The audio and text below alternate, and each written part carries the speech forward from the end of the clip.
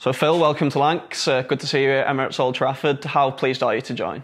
Yeah, I'm over the moon to join. Obviously, this is a great place to play, Emirates Old Trafford, and it's a great squad, and it's a club with a lot of history, so I'm really excited to be a part of it. Just give us a little bit of an insight when you were kind of looking at moving on from Sussex. What was it that attracted you to come and play here?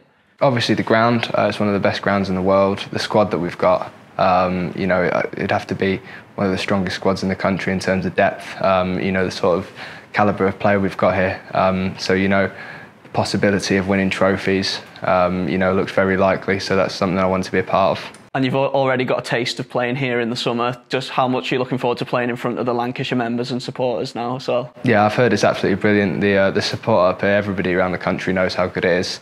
So I'm really looking forward to playing in front of them, especially in the Roses game. And someone like Liam Livingstone, he's obviously, the year he's had, been like everyone knows about it. How much are you looking forward to getting the chance to go out and bat with him, particularly in something like the Vitality Blast? Yeah, he's had a great 12 months. He's shown everybody how good he is and what a match winner he is. And to see him do that on the international stage for England, it's brilliant. So when he comes back, no doubt it'll be in some fine form, and I'm really looking forward to playing with him. And you're off to the Abu Dhabi T10 this weekend as well. You're also going to play with Livy out there. Kind of just tell us a little bit about what you're hoping to get out of your time over there.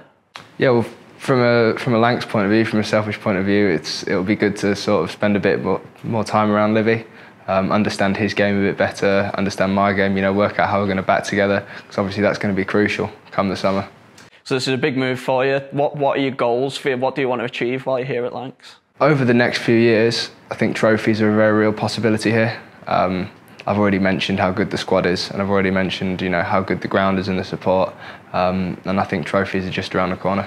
And you're well documented your form in white ball cricket. You obviously made your England ODI debut in the summer, but just tell us a little bit about red ball and what you want to achieve in that.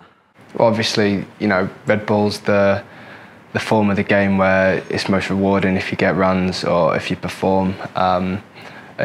Test cricket's the aim for any cricketer. I believe, some cricketers further on in their career go down the white ball route, but I'm nowhere near ready to do that, and I'm ready to give everything I can to become the best red ball cricketer I can. And have you had a chat with Chappie or anything about any preferences about where you bat in the order, or is that kind of all still to be decided? Still to be decided. I think wherever I can do the best job for the team is where I'll go. And just tell us a little bit, so back in the summer when you played for the England against Pakistan, it come about really last minute, didn't it? And with the COVID call-ups, what was that like to get that opportunity to go out there and play the full series? Yeah, it was awesome. I was on standby at the time, so I was doing the old safer living protocol and doing the COVID test every few days, so I sort of had an idea that I might be going into the bubble. I didn't know it'd be under those circumstances, and I didn't know that we'd perform the way we did against a team that proved themselves in the last few weeks to be one of the best in the world, so it was a great summer.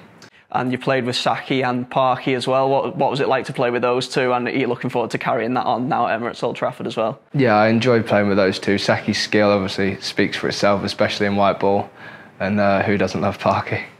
You've moved up to the area recently in Manchester. How are you finding it? You bedding in well?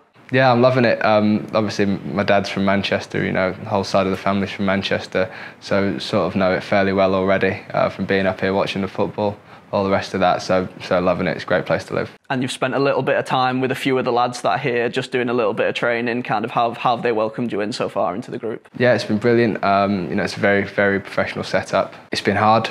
Obviously, it always is when you come back after a little break, but no, I think by the looks of it, everybody's in a really good place. Perfect. Cheers, mate. Cheers.